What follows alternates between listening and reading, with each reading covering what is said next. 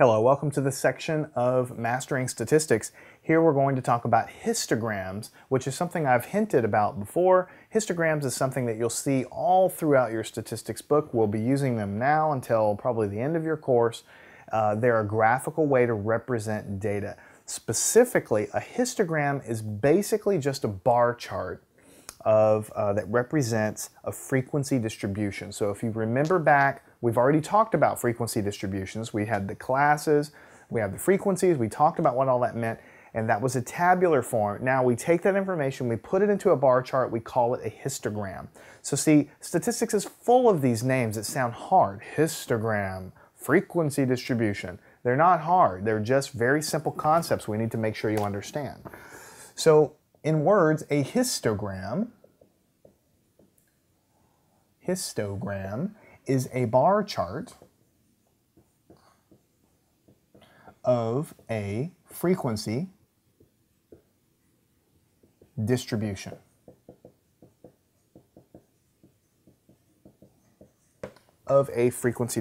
Okay, so if I were going to have a histogram of the height of trees in a field, and what would I do? I'd go around, I have a big square plot of land. I go and I have maybe 100 trees or something in it, and I go and I measure the height of all of those trees. Now I could give you that list of information. I could give you a listing of 100 or 200 trees. That would be useful, but it would be more useful to create a frequency distribution, which we've already talked about, which is a tabular arrangement of classes and then the number of trees that fit into each of those buckets. So we could do that in tabular form. But perhaps even better is if we could represent it in graphical form, and we call that a histogram. So it's just a bar chart of the frequency distribution that we've already talked about in the previous section. So for instance, we would create something that looks like this. So we'd have, our two lines right here, and this would be the height in feet of the tree. You could use meters or whatever, it doesn't matter, but in this case we're going to use feet. And this will be the frequency, which would be the number of trees there. And I have to have some kind of scale here, so I have 2, 4, 6, 8, 10. And I'll label it 2, 4, 6, 8, 10. Okay, so let's say that between 60 and 65, right, I got something like 3 trees I measured being in this range, okay?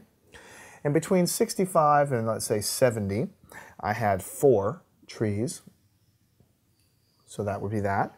Between 70 and 75, I had, let's say, 8 trees, straight up to 8, straight over, straight down, and this is supposed to be right at 75. And then going on from 75 to 80, let's say I had 5. So here's between 4 and 6 is 5. So this is about 5 right here. And then from 80 to 85, let's see here. Something like that. 80 to 85. Oh, let's say it's something like, down here. And then from 85 to 90, it's just like 1 tree. Because it's pretty rare to have a tree that tall. Okay, so this is a histogram, all right? So it is representing the height of the trees in the field, but